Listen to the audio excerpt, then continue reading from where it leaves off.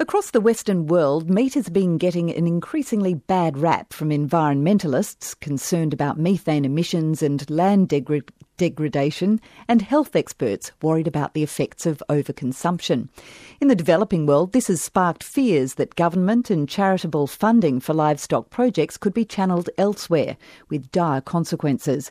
Jimmy Smith is the head of the International Livestock Research Institute based in Nairobi, Kenya.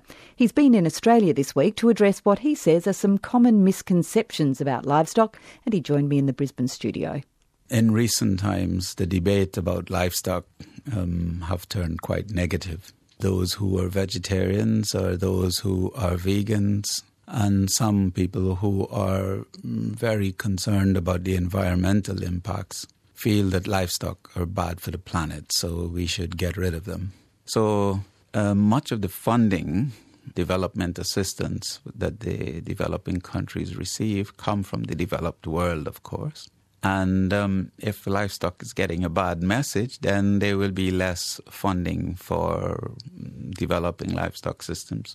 Have you seen that happen? I haven't seen it directly yet, but there are conversations. We are asked, why should we be funding livestock research? Mostly donors in the European countries would ask that question because there are strong voices about the effects of livestock negative effects of livestock on the environment and carbon in the atmosphere and so on and so on. Is that something that you would agree with? Well, livestock can be managed in a way that they do not damage the environment. As a matter of fact, they can benefit the environment. Rangelands, these are not suitable for cropping, and therefore livestock production is really the only thing they can be used for. When livestock are grazed on these rangelands in an appropriate way, the cycle of growth, consumption, carbon sequestration is made more rapid when livestock are grazed. If they're not grazed, then the plant stagnates. So the biological cycle of the range slows down.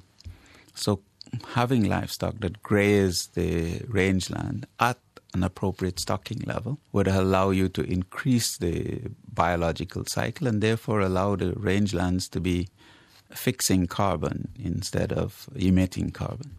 So when people say, oh, you shouldn't be eating meat because it's bad for the environment, what's your response? I have no issues with people who are vegans or vegetarians. But my general response to that claim is that there's no moral equivalence between those who make poor choices of food and those who have no choice of food. For example, consumption in North America, Europe, Australia is about 100 kilograms per person per year. That figure is 8 kilograms in Africa.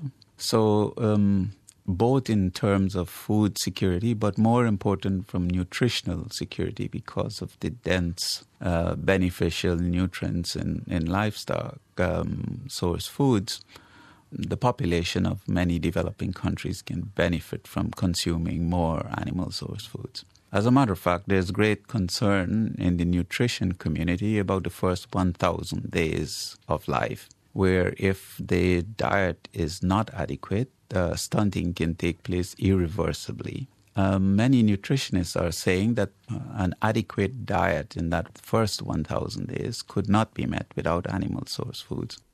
Jimmy Smith, the head of the International Livestock Research Institute.